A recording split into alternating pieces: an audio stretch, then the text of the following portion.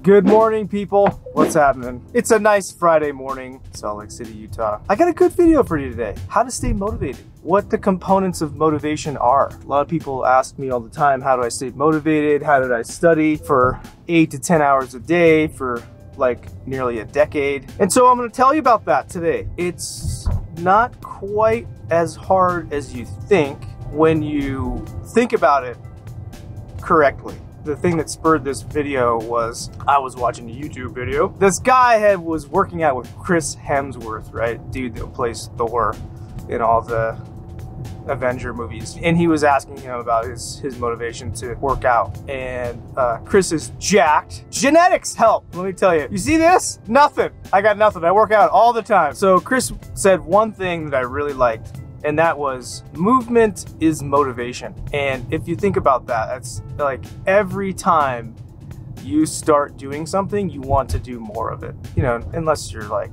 running a marathon. Running is terrible. Nobody likes running, so just kidding. That's very, very true, I think, because when I look back to those times I was not studying, I was not doing anything, the less I did, the less I wanted to do. And so I really struggled those times because in addition, I had friends that didn't want to do anything either.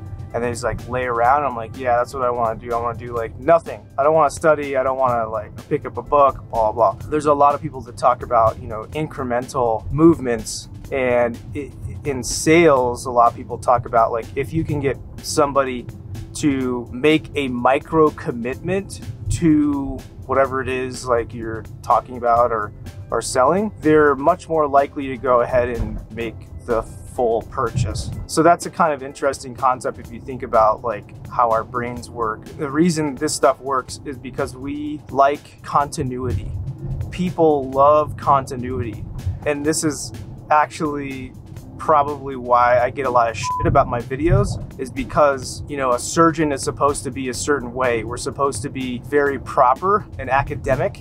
And then I come on here and act like complete opposite. I don't act like this in front of patients. Like, you know, I'm a normal person and a normal doctor in front of patients. And so since that's not congruent with, you know, the things that I do, like there's an incongruity, people like can't figure out what to do with that. Bringing back to the motivation, like once you start something, your brain wants to keep that congruity or continuity and continue with whatever it is doing. This is probably gonna be a really short video, but I think one of the answers to motivation is to have something every day that's a very small thing, that's a micro commitment toward your goal, towards the thing that you need to do. If you need to read like 4 chapters or whatever it is, if you can just take out the book, put it on the table and tell yourself, all I'm gonna do is read the first paragraph, that's it.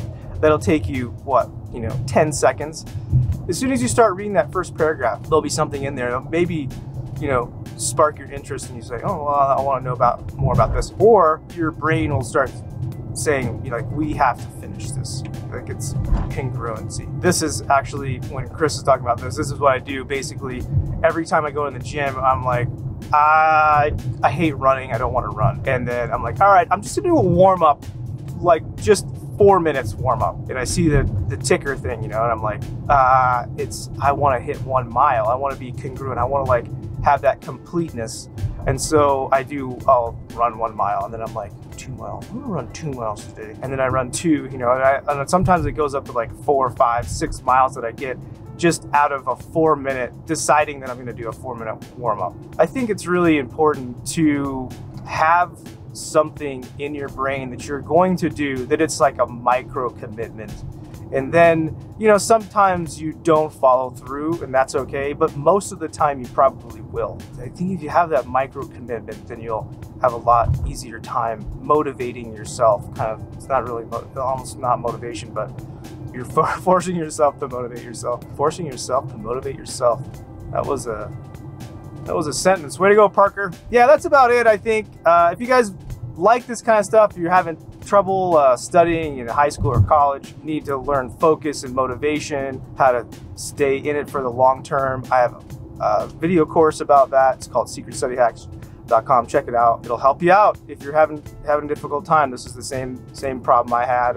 I did really poorly. I had a 1.7 GPA my second semester in undergrad, and then I figured out some tricks of the trade, and then started getting straight A's after that. Check it out, secretstudyhacks.com. As always, thank you guys for watching. Subscribe, like, share, all that good stuff. I'll see you in the next one.